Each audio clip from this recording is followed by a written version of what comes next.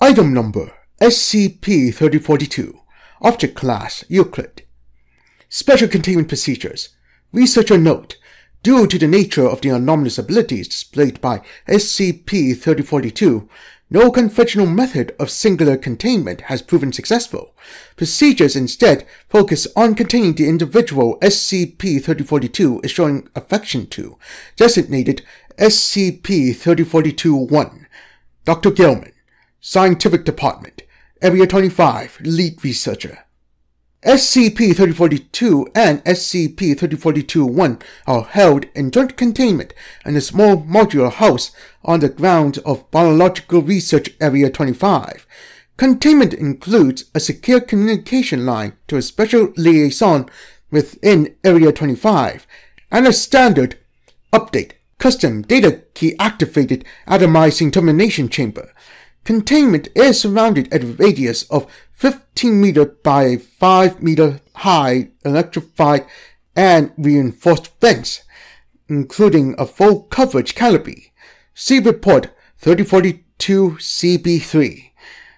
Fence includes an airlock configuration gate for safe delivery of supplies, removal of rubbish, and introduction of personnel. Land outside containment fence is patrolled at all times by 3 all-terrain swift response security specialists. In the unlikely event of SCP-3042 and SCP-3042-1 becoming separated outside the containment house grounds, swift response specialists will expediently deliver SCP-3042-1 to SCP-3042. During test periods, delivery of subjects to test sites will be executed by no fewer than 5 members of the Special Fugitive Transportation Unit. Containment is staffed by 2 scheduling enforcement specialists. Should SCP-3042-1 become medically unstable, enforcement specialists will restrain SCP-3042-1 and 1D class personnel, designated 3042-D, will be delivered to containment. SCP-3042-1 will be terminated via chamber operated by 3042-D, who is then reclassified as SCP-3042-1. These procedures may also be enacted at the request of the current SCP-3042-1. Description: SCP-3042 is a small dog with a mottled coat, primarily white with gray and brown areas. Genomic saliva tests several DNA consistent with an unrecorded breed of Canis lupus familiaris. SCP-3042 resembles a 4 to 5-year-old Havanese, weighing 5 kilograms and measuring 25 centimeters tall. SCP-3042 appears to be in peak physical condition, free of any outwardly observable sign of past or present injury or malady. SCP-3042 has not slept, consumed food or water, or produced urine or stool since containment. Further medical tests have proven thus far impossible due to the anomalous traits of SCP-3042. Recovery details: SCP-3042 was discovered during a raid executed by Special Task Force Copper-7 while seeking to contain possible instances of SCP-484. Note: instances discovered to be mundane heroin with novel packaging visually similar to gel packs but comprised of plastic. Raid resulted in institution of lethal measures against narcotic distributors. It is at this time SCP-3042 began following and showing affection to Special Agent Beep.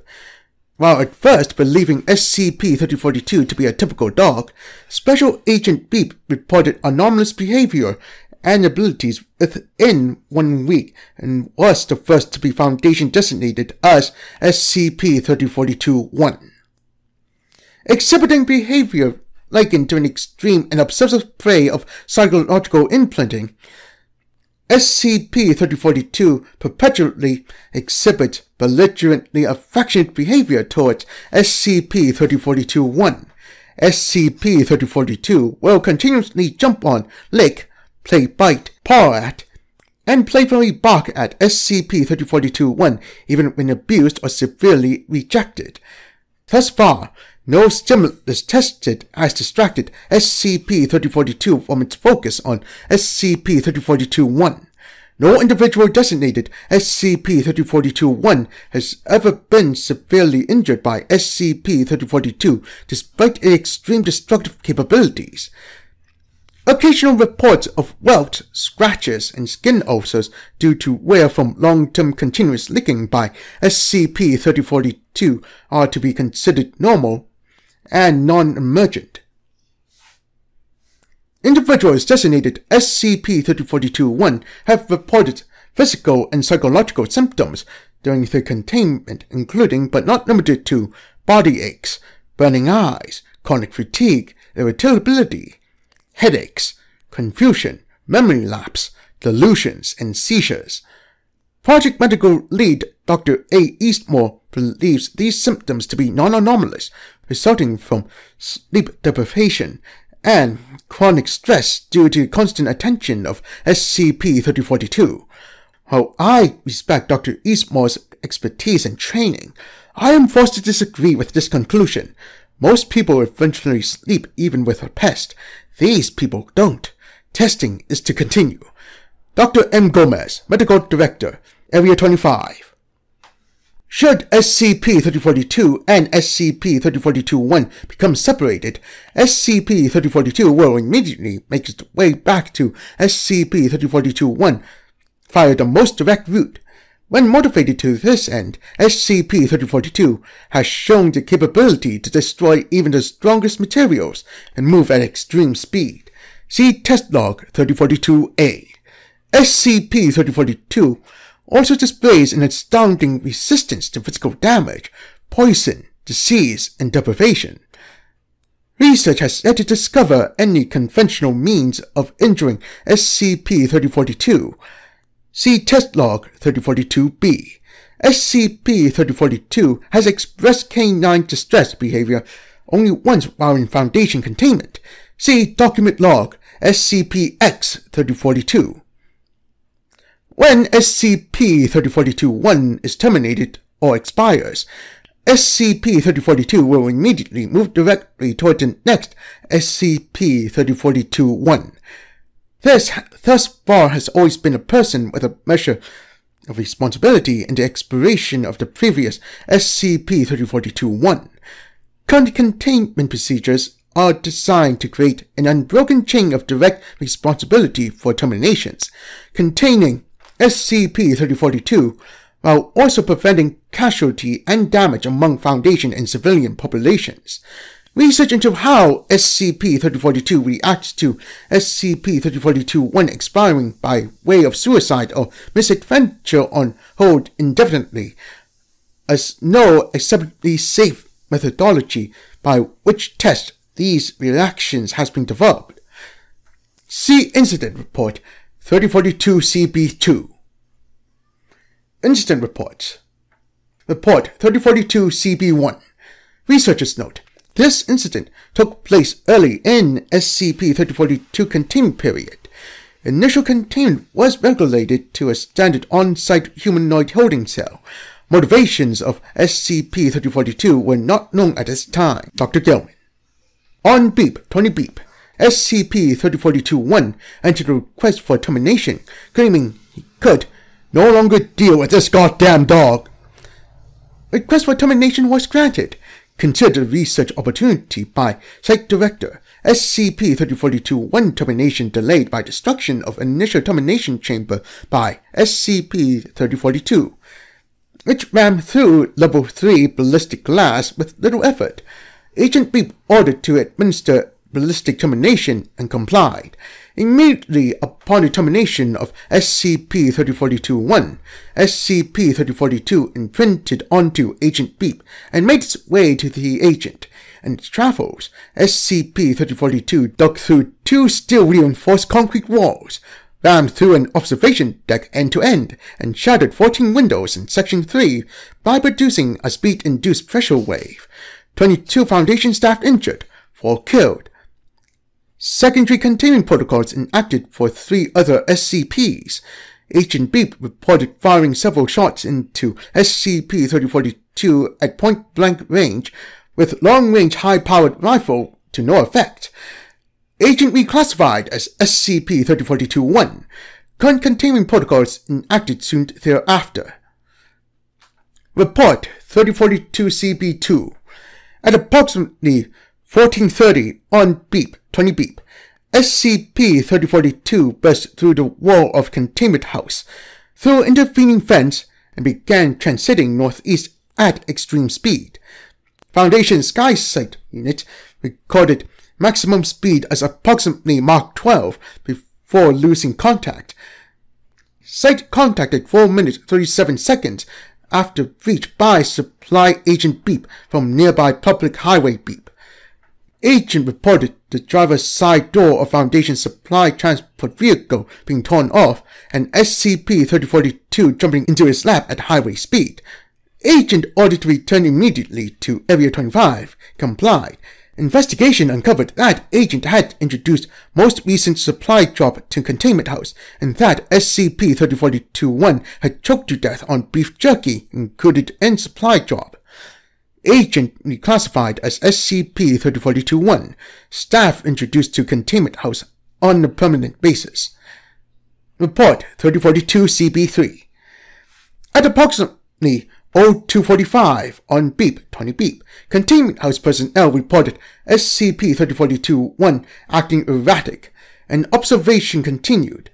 As observation continued, Designate scooped up SCP-3042, ran outside, and pushed it over the containment fence.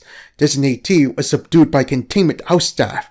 SCP-3042 was reported to land, right itself, and rushed back to SCP-3042-1, ripping an approximate 1 meter diameter hole in containment fence. SCP-3042-1 restrained while fence was repaired. 3042-D dispatched to containment house. SCP-3042-1 terminated on schedule per procedure. 3042-D reclassified as SCP-3042-1. Security canopy installation completed on schedule. Test log 3042-A. Capabilities testing. Researchers note, although it came at the cost of the repair and upgrade of containment, I am forced to credit one of our early designated with a simple and inspired solution concerning SCP-3042 capability testing. Dr. Gilman. Universal procedure. SCP-3042-1 will deliver SCP-3042 to the opposing side of an obstacle in the form of a wall by way of physical kinetic propulsion.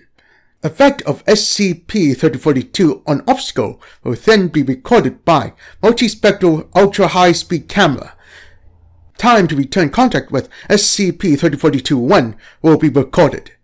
Log A 3042-1. Material: tungsten carbide. Thickness: 5 cm. Result: SCP-3042 clawed a 0.5 diameter hole into wall utilizing typical canine digging action. Return time: 2.594 seconds. Note: samples of wall material collected display no anomalous traits. Material appears to have shaved from wall by mechanical shear. Log A 3042-10. Material: carbon composite.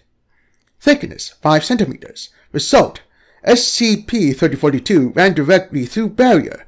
2 Foundation personnel injured by burst of shrapnel. Return time: 1.953 seconds. Note: samples of wall material collected display no anomalous traits. Material appears to have been overcome by shattering blunt force.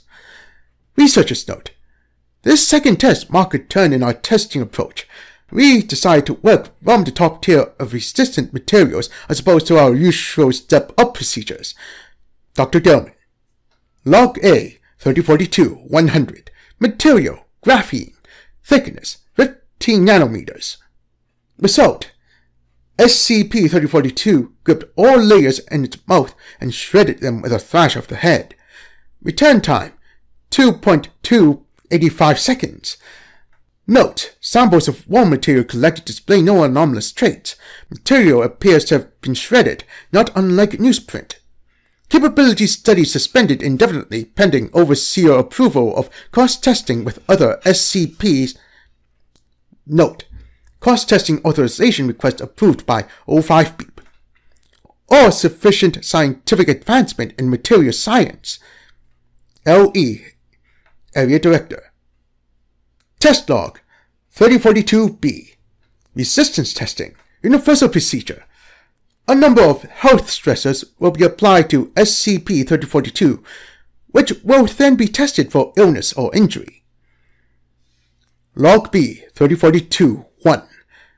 Stressor. SCP-3042-1 instructed to strike SCP-3042 with a steel machete using maximum effort. Result: SCP-3042 unfazed. Machete experienced catastrophic failure. Destinatee treated for minor lacerations. No injury to SCP-3042 recorded. Remains of machete showed no anomalous traits. Log B 3042-10. Stressor. SCP-3042-1 instructed to assault SCP-3042 with a .5 caliber pistol loaded with overpressure hollow point rounds. Result: SCP-3042 unfazed by sound, flash, or impact. Against researcher advice, Destinatee pressed firearm muzzle directly against SCP-3042. Firearm catastrophically failed. Destinatee treated severe injury to right hand as well as concussion after being struck by ejected pistol slide. No injury to SCP-3042 recorded. Remains of firearm, ejected casing, and corrected rounds showed no anomalous traits. Log B 3042-11. Stressor. SCP-3042-1 instructed to fit SCP-3042 with a vest containing a standard M112C4 demolition block. SCP-3042-1 instructed to propel SCP-3042 over carbon composite barrier and immediately detonate block. Result: SCP-3042 tore through barrier after detonation and returned to Destinatee. Return time 3.256 seconds.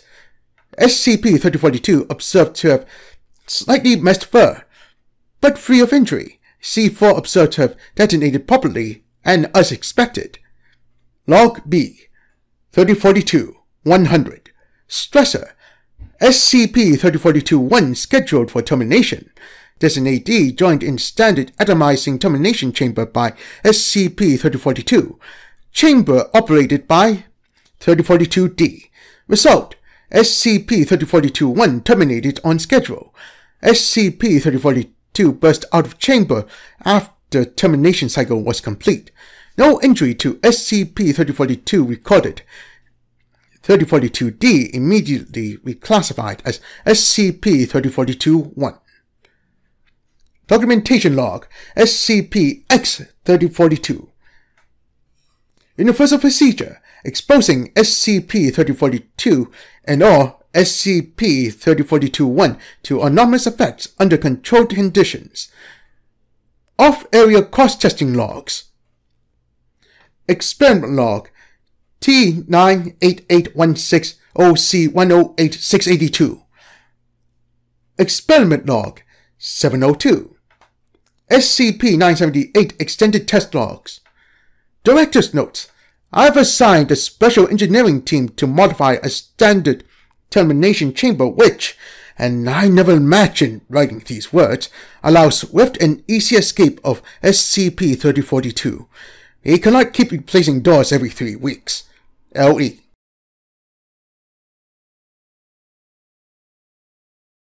Item: SCP-3042. Tissue Test Record. Not applicable. Termination Test Record. SCP-682 was allowed to devour SCP-3042-1, causing SCP-3042 to bond with SCP-682. SCP-682 attacked SCP-3042. Contact with SCP-682's claws causes SCP-3042 to audibly whimper in pain, though no scars were found afterward. SCP-3042 flees, bursting through containment chamber wall. Containment breach averted due to severe difference in size between subjects. Immediately after escaping, SCP-3042 sits and tilts its head quizzically, maintaining this position for approximately 2 minutes before bonding with the guard who had escorted SCP-3042-1. Guard reclassified as SCP-3042-1. Note: I wasn't really that hopeful, but I am disappointed that we couldn't at least get 3042 on a containment protocol that didn't involve D-classes. Dr. Beep.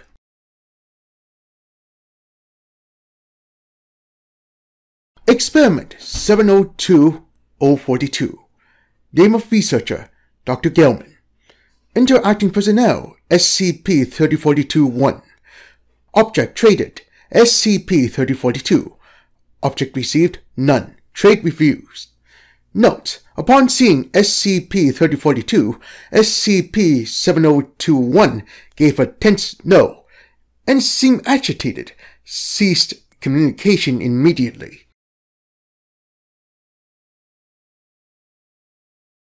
Subject: SCP-3042, SCP-3042-1, photographed in tandem by anomalous necessity. Photographed activity: SCP-3042 being held by and licking the chin of SCP-3042-1. Photo result: both subjects unconscious and in close proximity in a conspicuously expensive bed. Note: I have no idea what this picture is telling us, but if it gets that beast to calm down, it's worth looking into. Dr. Gelman.